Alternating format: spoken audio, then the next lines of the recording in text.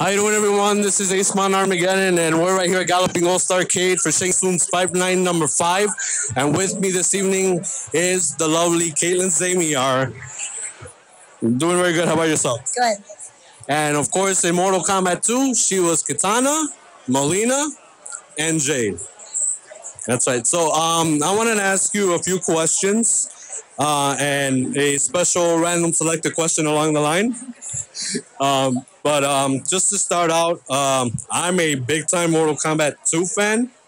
And one of the first characters that I started playing out was Mileena.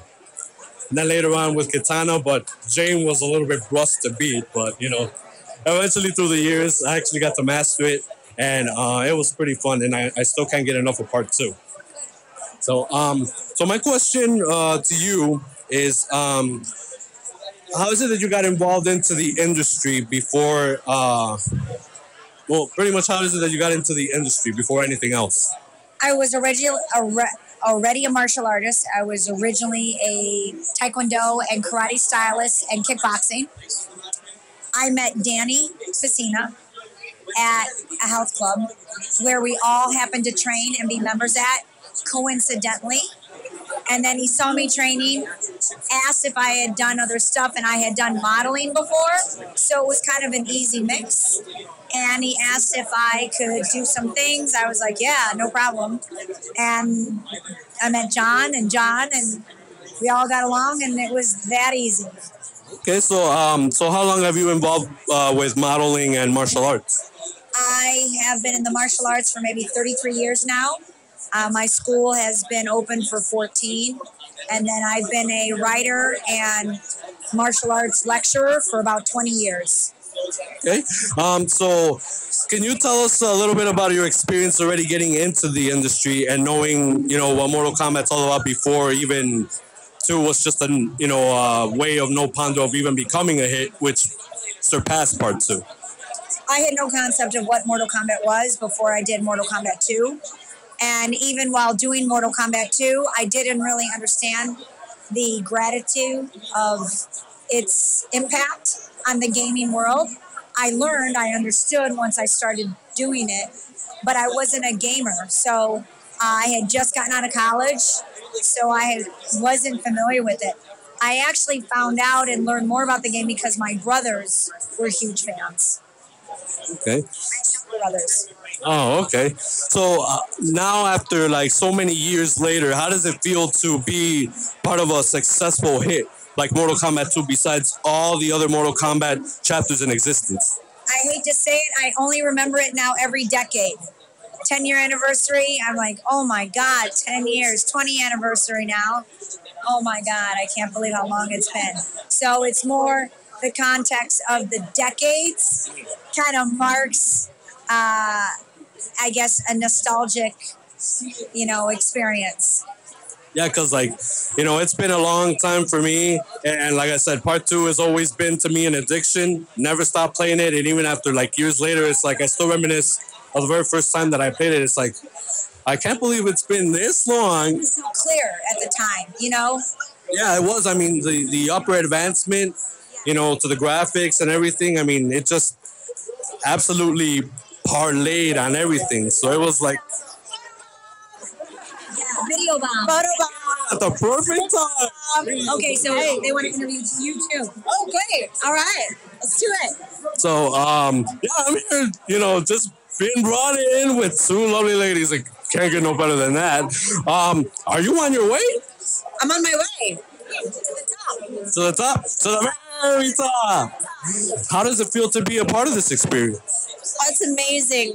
I'm really grateful to all the fans and how long that they've kept Mortal Kombat alive, and what a great experience to have people come out. I actually met somebody who had a tattoo of Serena on his leg today. That was pretty cool. So we're really grateful to the fans. Well, that's great. By the way, folks, this is Leah Montelongo, who played Sindel for Mortal Kombat 3 and also did Serena as well for Mortal Kombat Mythology Sub-Zero.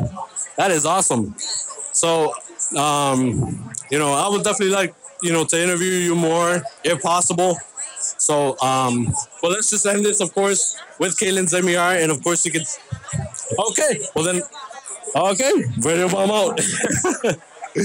Okay, Caitlin. So now to end this interview, which was really unexpected, but still a lot of fun. I mean, my personal treat is getting to meet you because you're very welcome. Because out of all of this experience, I've always wanted to meet the part two people first. Not to say that one or the three cast wasn't special, but part two really paved the way and is an all-time favorite for all of these fans here in existence. I'm pretty sure that's got to make you happy and satisfied with your work. Yes, I think that it was a pretty full cast of martial artists. We all trained together, so that was kind of special. For years, we all trained martial arts together. So I think that's kind of something unique about Mortal Kombat 2. Okay. Let's go to the random selected question. Out of all three characters that you have played, which one that you had most fun playing as or doing moves for? Probably Kitana, because the fan was just such an awesome prop to use, and it was a favorite weapon of mine. Size was a weapon that I thought was an awesome presentation. It was my competition weapon. So the size in the game were my actual size, my real size, whereas the fan was much larger than a real competition fan. It was very pretty. The character was supposed to be a little bit more graceful, and I really liked that they wanted one character that was a little bit more graceful, and then the size kind of represented something a little bit more sinister and evil. So I liked the fan. Kitana. Well, I couldn't agree more because, like I said, I started playing with Mileena, but then Kitana was a character kind of difficult to master, but still over the years got to master pretty well. There's others that actually play more better than me, but it's fun seeing how they get creative just by playing your character over the years. The Kitana character actually had real moves. So that's kind of cool. Like Johnny Cage had a lot of real moves in it.